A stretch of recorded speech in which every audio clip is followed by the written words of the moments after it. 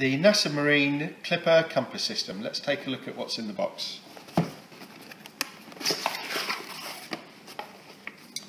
Sales material. There's a document pack that contains the owner's manual, installation instructions, rubber gasket seal for the display, and a row of terminal block and an external buzzer which can be connected to the device to act as an off-course alarm. We've got the compass sensor that's supplied with 10 meters of cable.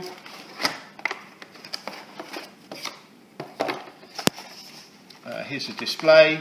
It comes with a sun cover, and underneath is the instrument. It's a standard 110 by 110 millimeter instrument, LCD display which is backlit and operated by these push keys at the bottom.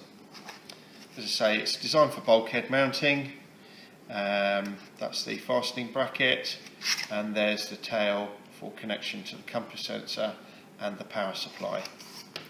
So that's a complete NASA compass system, and you can find all the details of this product, including prices, by going to our website, the details of which are shown at the bottom of the screen.